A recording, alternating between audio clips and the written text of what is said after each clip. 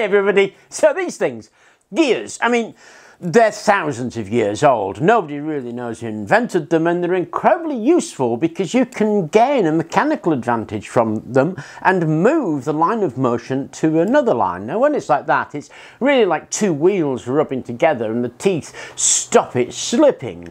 However, you don't only have to have them in a straight line like that, you can have them like this.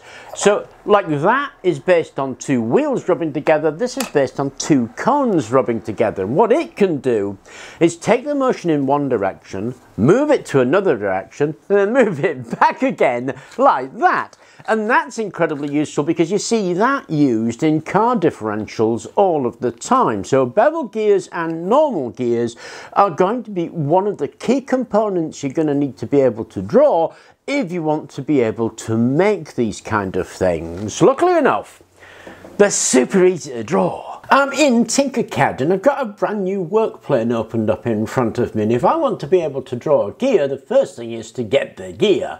So go over to here, search shapes, click search shapes and type gear. And we'll get a whole load of gears that pop up. There are two that are important in my mind that we're going to grab. One is called metric gear. We pop that there. And the other one is this small red one called cone metric gear. And we'll pop that one there. Let's have a look at this one for now. When we highlight on that, we can see we get this drop down box here. It's got module, number of teeth, pitch angle. What we're really interested in is module and number of teeth. When we change the module, we change the size of the tooth. So let's click on 2. It will apply it to here and we'll see the effect that it has. Now we can see it hasn't changed the number of teeth, but it has made them very much bigger, and for that it's made the gear bigger. If I click on there, because I've got the ruler on, we can see the measurements. Now we had 18 teeth, and we can see that it's nearly 40 by 40 millimeters size, and it's 20 millimeters tall. So we can change that gear as much as we want. Let's change that to 10, so it's not quite as high, and we have our gear. We can change the teeth to 20. And it will give us 20 teeth and increase the diameter. Now I tend to use module 2 because it's nice and chunky. Chunky means that in plastic it doesn't wear out as much, but we can change that module to anything we want. It began in 1, we can put a 0.5. If we put 0.5, we'll get a very fine tooth gear. Zoom down on it, it's much smaller, but the teeth are much smaller. I find that a bit useless in 3D printing machines because the tolerance isn't great, and so it's quite hard to get them to mesh together, and they do tend to wear out. So I tend to use module 1.25 up to 3 or 4, depending on how chunky I want it, and 2 is very often my favourite choice. Of course we can do things like put centres in there, so we grab a hole, we make that 8, 8, merge the two by lining them up, line them up to here. It will go to the centre and merge them, and then we have a gear with a hole in it that we can mount on a shaft. Brilliant! Now this one actually is super interesting. It's the cone gear.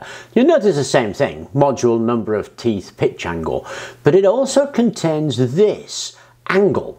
Now if I make that as near to 90 as I can, which in this case is 89, it will produce another spur gear, because this angle here is the angle of the cone. So equally, if I change that to 45, then we get a straightforward bevel gear. And if I put 2 of these together, what I'll do is turn a 90-degree rotation, and I could make a differential with that. The point about this is you can make that angle as much as you want. So let's say we'll put that at 65, and the angle has changed. Now I can increase that as well. As I said, I prefer module 2, so let's turn the module to 2 and make it 20 teeth.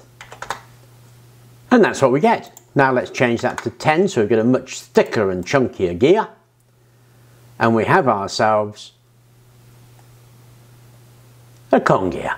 So I used that to create these 3 bevel gears, and the angle on these bevel gears is 65. So I put them together, what I get is a 130-degree angle, and the same there to create that open U shape.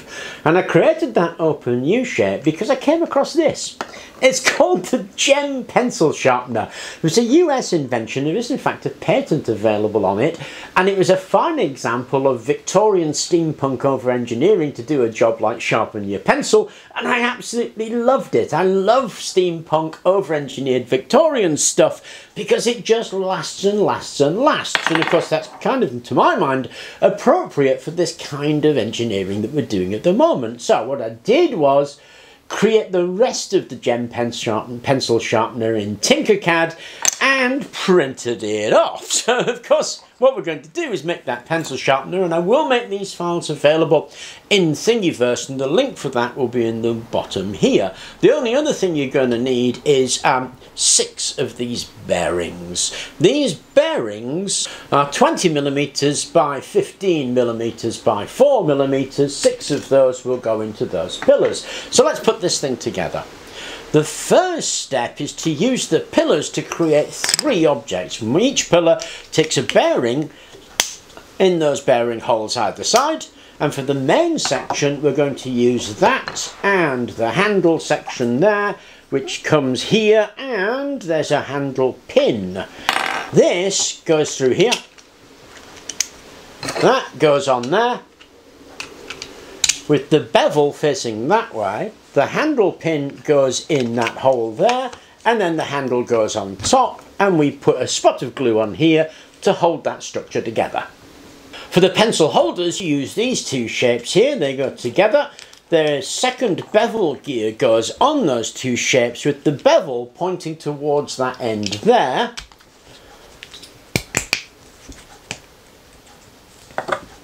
Like that. Then we take this, put in our bearings, put in our pencil holder,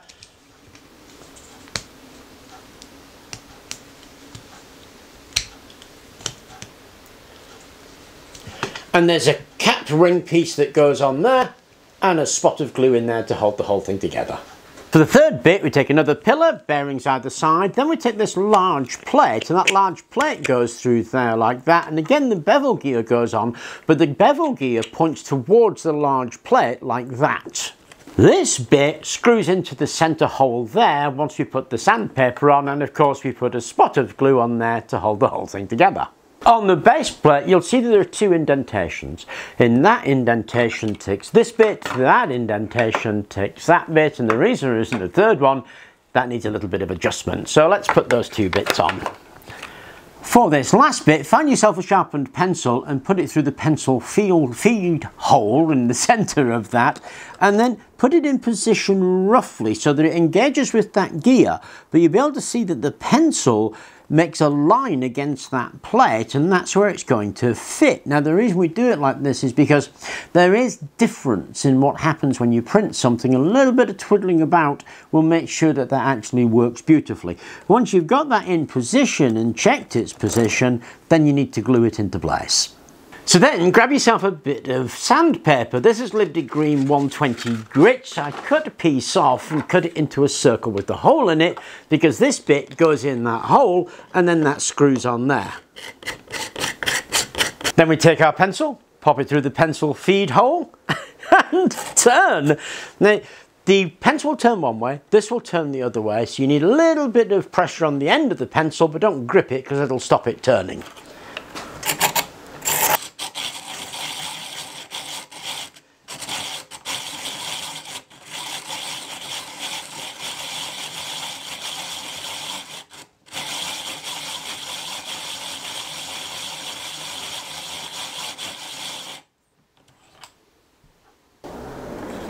Okay, now I'll give you that slightly crackers and maybe a little Rube Goldberg stroke Heath Robinson, but it was a popular machine at the time. It's fully functional. I think it looks super sexy actually, and it's gonna last. Put that on a wooden plinth and you've got yourself a gift. Anyway, I hope you enjoyed the video. Thank you very much for watching, and please do remember to like and subscribe.